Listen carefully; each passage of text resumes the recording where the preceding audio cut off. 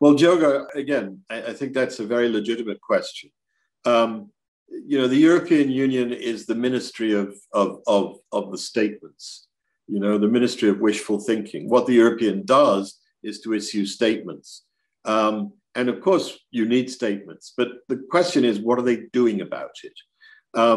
Because yes, there are severe human rights violations in these countries.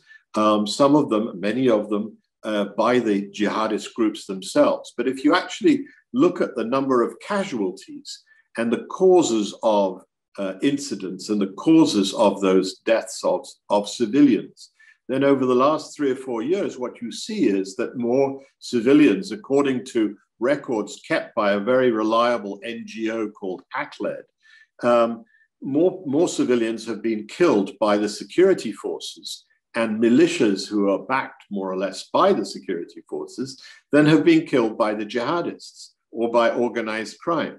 So we've got a problem here.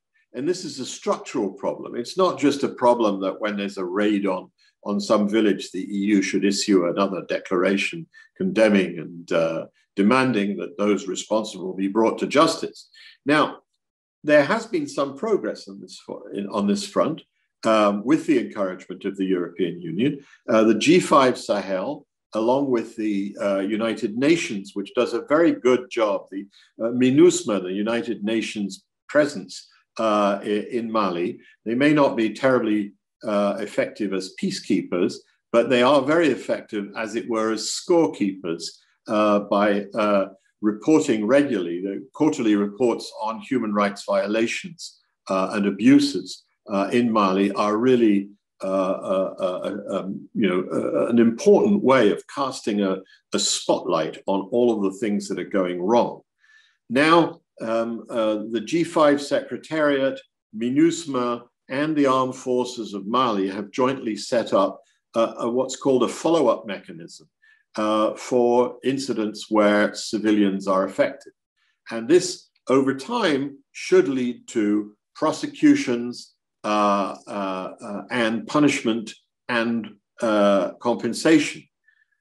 This is the case where G5 Sahel forces are involved, and they are generally agreed to be more disciplined than some of the national armed forces, but there is no accountability at all for what the self-defense militias, as they're called, often backed by the state, or at least tolerated by the state in the absence of public security forces, get up to.